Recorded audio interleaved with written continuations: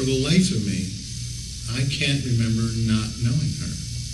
So it's hard for me to pin down the exact moment that we met.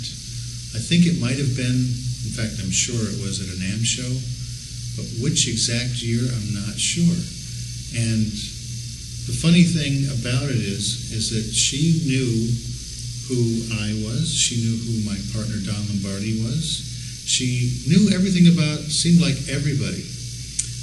Suddenly, we were friends. It seemed like, you could talk to her. She was such an approachable person, and always so upbeat, and dragging around this thing with a million cameras hanging from herself, and this luggage, and she just got in from Phoenix, and she came from the airport, and everybody's always wanting to help her, and she really didn't want a lot of help. She was one of those girls who just did it all on her own, and she was very self-sufficient in so many ways, but also so needing to have good friends, and I felt the same way. I mean, there's so many people that you meet in this industry. There's a lot of them, and fantastic people, and we're all lucky to be in this industry. But I can count the real, true friends. And by God, she was really one of them. A lot of the guys that are really good friends of mine, I call them, hey, my pally. Pally is an endearment that you get from working in Philadelphia, and those big old Lunkin union guys, they call each other pally. That's a nice endearment. And for a girl, she was a pally of mine, and she knew that, and we just would hang out together. And then I wound up going on the road for a period of time, and lo and behold, we'd come through Phoenix, or we'd go through a town, and there she'd be on the edge of the stage taking pictures. She'd go, hey, how you doing? I say, hey, pally.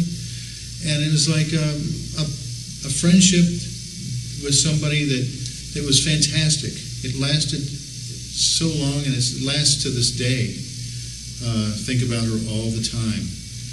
And she was the one, I'd come in and off the road, or I'd see her at a show, see her at a Pay-Six show, or she'd be at a photo shoot with Motley Crue or somebody in town, and Thaler always had her taking pictures, and she knows everybody in the industry. Everybody. But she'd come through town, and we'd, find a way to go have a dinner together or something, and we'd be talking about what I was up to and things I was inventing and stuff I was doing, and she was always fascinated by, of course, the drum industry. And she'd ask real cool, pertinent questions about stuff we were doing. And then I'd talk about how I didn't understand a lot of the music today. And she'd go, what do you mean you don't understand it? And I'd say, well, I don't get that hate your mother, hate your mother, hate your mother music. I just don't get it, And she'd say, well, which mother? I'd go, come on, you be kidding me. She'd say, no. You're really not cool, John. It's so uncool.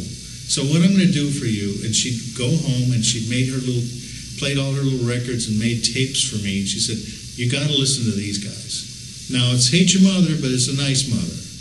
And she'd have these little buzzwords and funny little stories. But she said, you just got to get hip, John, because you're just not hip. You're not cool. I'll just never forget her telling me these things. And lo and behold, all the people she was talking about turned into be giants in our music industry. And, of course, I'm divulging the fact that I didn't know who the heck they were. But she helped me, and she was always concerned about whether I would know or say the right things at a show or in front of a group of people. She's always there clicking off pictures. We were together in Nashville one time, and Larry London had passed away, and he was a dear friend of mine. And they asked me to say a little something. So there she is. I'm just about ready to cry. But there's that lens, and she's click, click, click, and I looked over at her like, almost like, stop it. And she'd go, do the right thing. Come on, say the right stuff. Coaching you along. Because, public speaking isn't one of my fortes. That's what I do. I knock on wood for a living. But she was always like there as a coach, as a friend, coaching you on, doing the right thing. Wonderful, wonderful supporter of stuff I did. And therefore, I became interested in her life as well. The pictures she would take, the stuff that would go into the magazines, the people she knew. She had everybody sorted out in this industry. I got to do this over here tonight, got to do that for this company over here tonight, I got to shoot that event, dragging around her cameras, all this stuff. Always had time to go have a dinner or something. It was a traditional thing we always did. Dinner at Stocks tonight? Yep, dinner, 8 o'clock, be there, One of those deals. And in the middle of all her busyness and the wonderful things and the people she touched, she always had time for everyone. And always had a lovely, wonderful smile, and such a beautiful woman, and always knew everybody's name, everybody's wife's name, their children's name. I mean, she just made a point of being that kind of warm and friendly person that we all love very much. And this industry is thankful for all the things that she's done for all of us. And